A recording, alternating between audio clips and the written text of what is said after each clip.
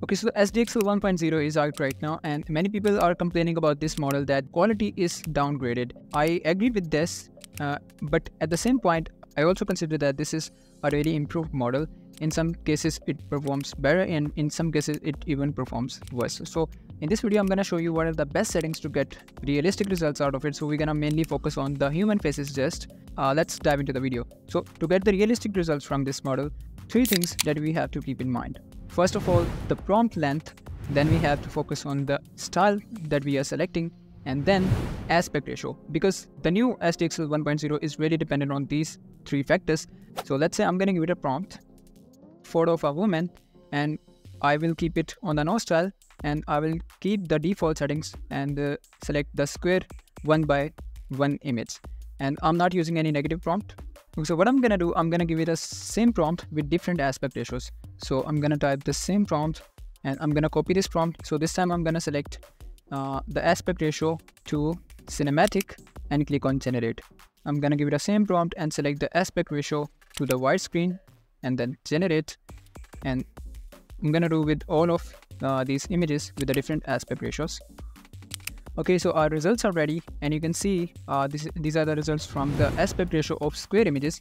And this is the first image where you can see the hands are messed up, and this is the second image where you can see the faces are not visible like that, and this image is also not looking good, and this is not looking good. So this was the results from the square images. And then we go to the second generation where you can see these are the images. So this is a very wide aspect ratio, so we have selected the cinematic aspect ratio. So you can see this is the first image, and you can already see the difference in the results and the quality. If I click on that and open it the new browser, you can see this is already looking much better. And this is the second image. So this one is looking more realistic image. So this one is the best image, I would say, in all of them. And you can see the details on the hairs and the eyes, everything is looking spot on, and this is already looking like a real picture. So you can see the difference between the aspect ratio. So if we change the aspect ratio, you can already see the difference in the results.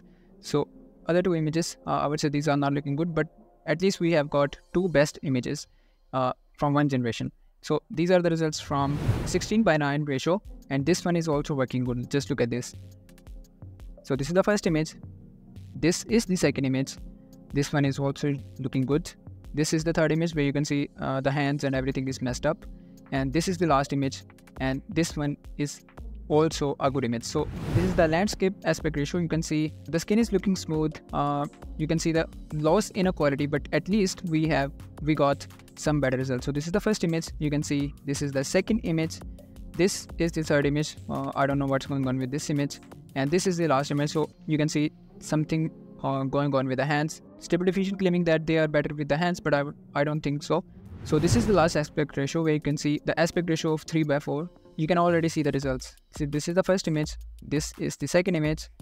This is the third image. This one is also a good image, and this is the fourth image. So I think best aspect ratios that you have to consider is 16:9 aspect ratio. So that was the first factor that affects your images in SDXL 1.0. Now we're gonna jump to the next factor that affects your generation is prompt length. So first of all, we're gonna type a very basic prompt like we have used in the first image, a medium prompt, and then we're gonna type a lengthy prompt, and we will compare the results from all of these prompts.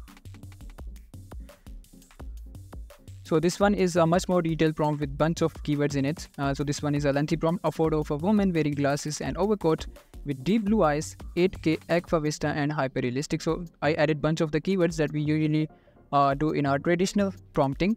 So we're gonna compare all of the results. Okay, so our results are ready right now. So these are the results from the very basic prompt that we have used, just a photo of a woman, and you can see this image is looking good. Not too good, but this one is looking really good, and you can see some kind of funkiness going with the hands. That's because I didn't use any kind of negative prompt, but you can get some better results with negative prompts. And this one is a good image. You can see the details. The problem with Stable Diffusion 1.0 is they have downgraded some quality, but still they worked on the skin textures and especially on the human faces, right? So these are the results from a basic prompt, and these are the results from the prompts with a medium length. And I typed the prompt overcoat and glasses, and you can see it just ignored the instructions and we can't see any kind of glasses in this image. And this is the second image, this is the third image where you can see the glasses, but the head is just smashed out. And you can see this is the third image. This is acceptable image, and these are the results from the image with a lengthy prompt. And you can see the results.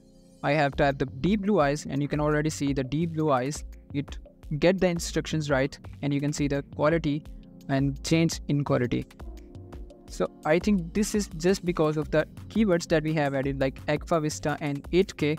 Even though Stability AI claims that you don't need to add 8K and all that kind of keywords in it, but I would say those keywords add some effect in it. Not too much, but still it adds some kind of effect in it. And you can already see the results. So these are some really good results. So now we're gonna play around with the styles that they have shared. Let's type the same prompt but with the different styles. So I'm using the same prompt that we have used in our previous generation, and I'm just going to change the style. I'm gonna select the no style and generate. Then we're gonna make sure to select the aspect ratio 16:9, and I'm gonna select photographic style. And then in the last one, I'm gonna select cinematic style because this works best with the photorealistic images. So okay, so our results are ready right now, and you can see these are the images from no style, and you can see these are really good images, already looking good images. This one is a very good image. But if we switch to the photorealistic, you can already see the difference in the depth of field, and you can see the background and the bokeh effect on the background. Everything is looking spot on. I would say this one is really good image. And look at this image.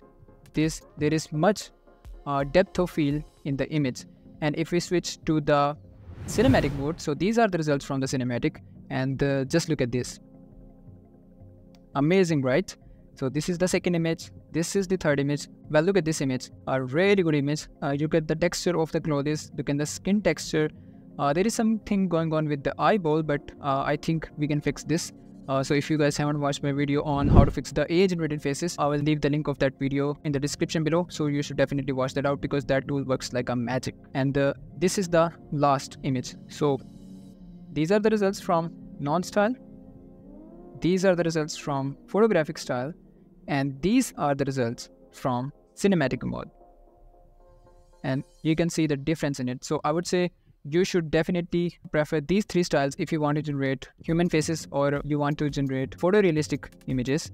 Even I am not using any negative prompt, but still I'm getting some better results with this. So the conclusion is, first of all, you have to select the wider aspect ratio, like 16:9 works best. And if we get to the prompts, use straightforward prompts, or if you want to add more depth in your images, you should definitely go with the keywords like 8K, Agfa Vista and all that stuff. And the last thing that you want to select is styles. And the best styles are photographic and the cinematic that works best with the human faces. So these are the few things that I have learned using this model in past few days. And if you guys have any suggestions about this, and if you guys have learned something new to get more realistic results and get more good quality results out of it, so make sure to share your thoughts in the comment section. And that's it from this video. And if you guys find this video helpful, give it a thumbs up, and I'll see you in the next one.